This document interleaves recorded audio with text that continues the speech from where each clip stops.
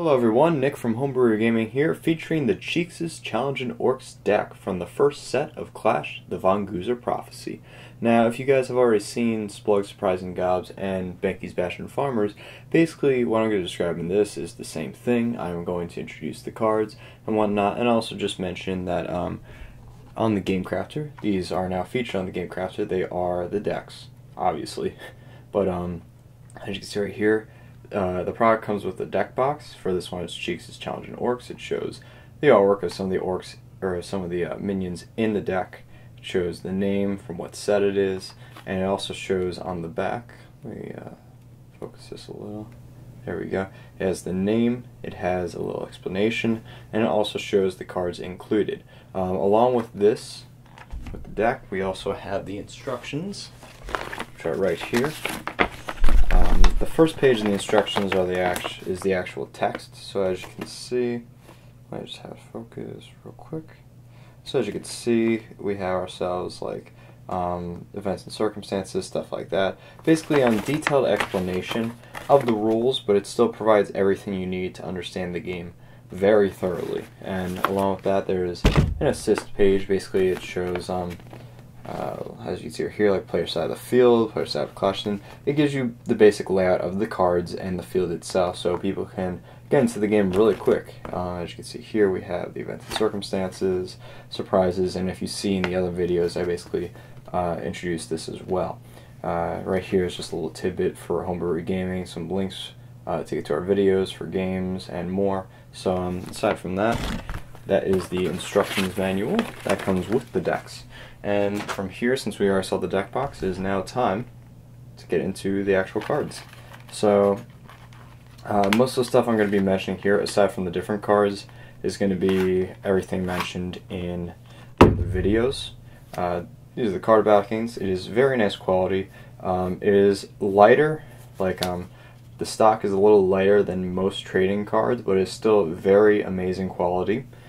It has very durable. I can apply quite a bit of pressure to this, and it still keeps its form. And basically, they're great to play with. They're much easier to play with than with paper, but I mean, I completely understand if you guys are playing with paper, but these at the same time are great. You can hold on to them. You can basically bring them around. They're much more durable. They won't blow away in the wind. As a great example, that was something that happened with my friends and I all the time. But from there, I'd like to introduce the cards in this deck, and you'll see some that are similar to the ones in the others decks, but above all, the new ones are going to be the ones that people will love the most, especially if you came from the other two videos just before. Now, this deck is mainly centered around, it's slower, but it has stronger minions in it, and it's basically the opposite of Splug Surprising Gobs. It is much slower, but it has more power. It's not as quick, and obviously because of the power, there's not going to be as many weaker minions in here, but also the deck centers around buffing things as much as you can. It will take a while, but it is worth it if you can keep it in the long run. So starting things off, we're going to be off at a very interesting start actually, because we start off with the Flasher, which is a level 2 element minion. I'm going to bring this a little closer now. There we go.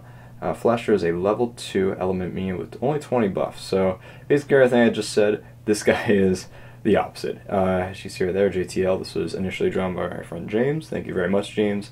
The effect of this card is when your opponent calls a clash, you may immediately play this Flasher in that Clashington. If you do, it does not cost an action to play.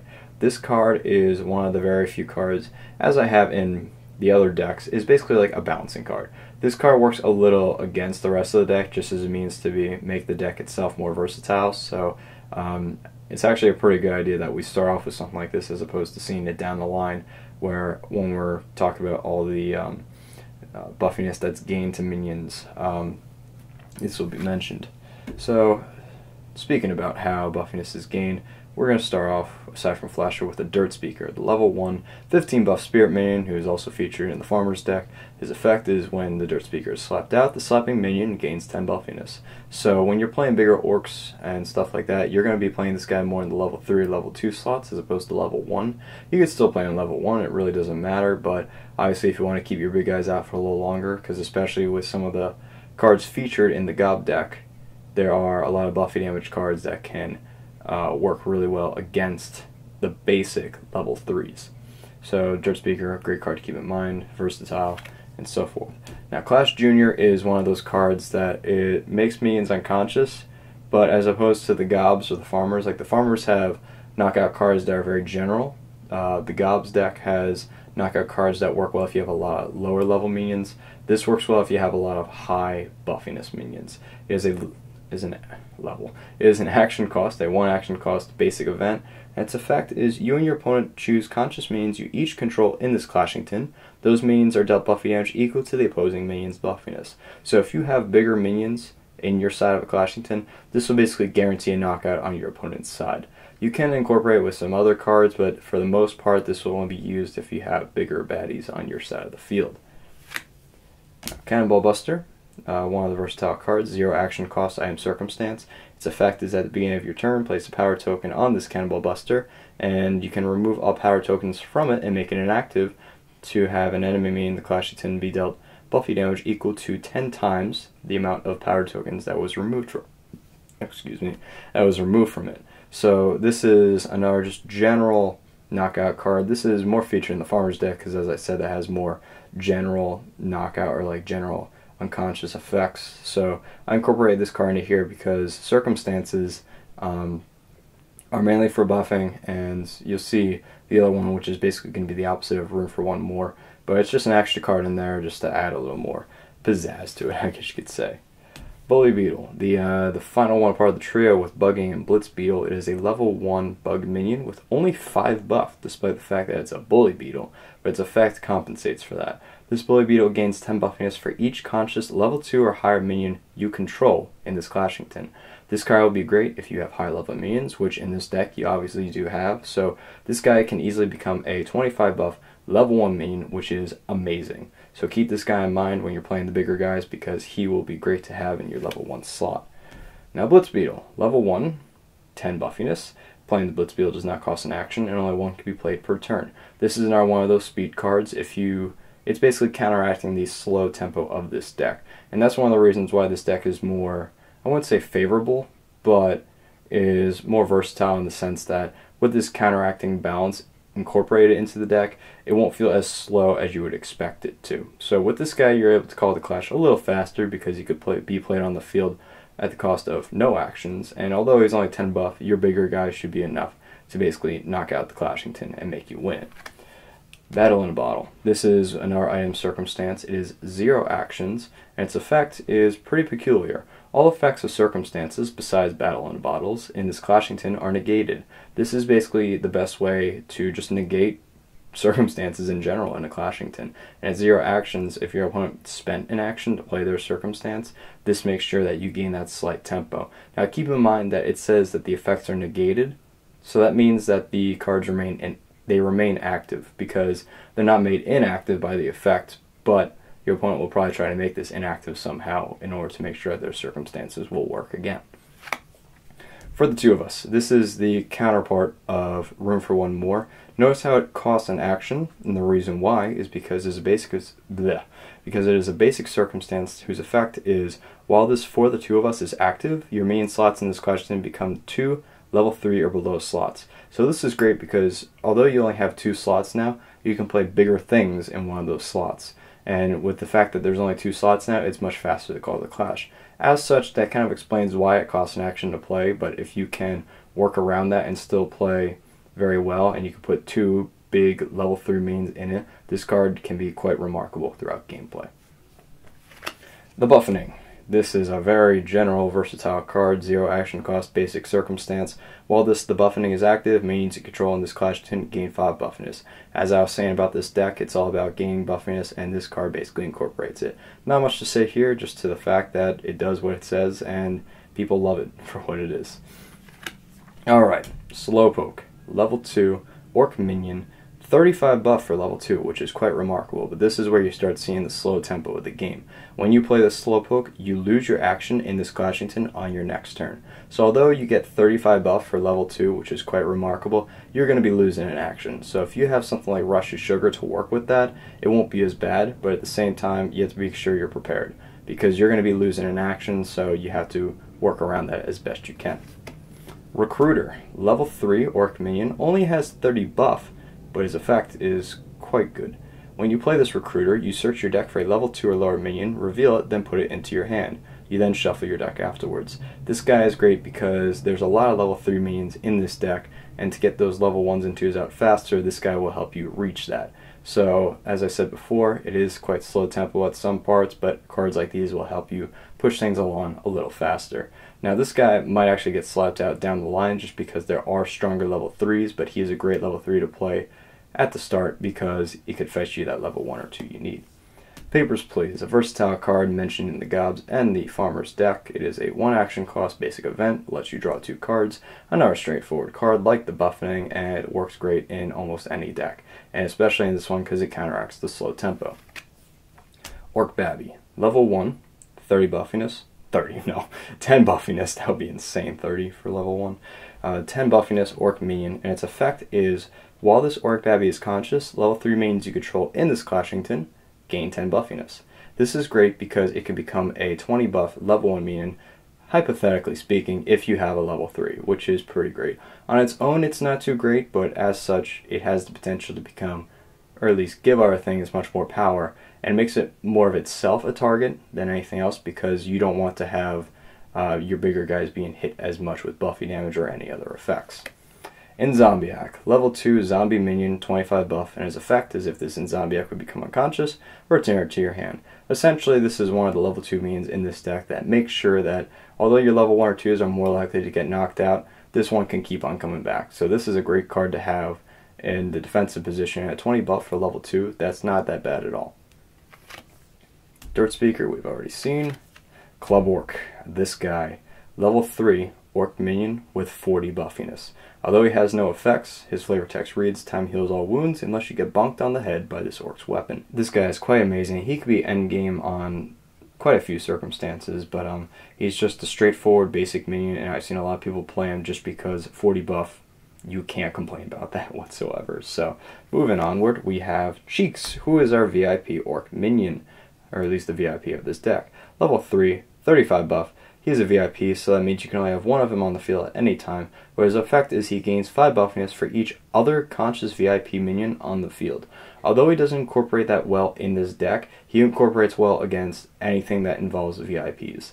And if there's just another VIP man, he's basically a club orc. If there's more than one, he's greater than a club orc. So, although he's kind of basic at first, he can become strong pretty quick if your opponents are playing some really neat things.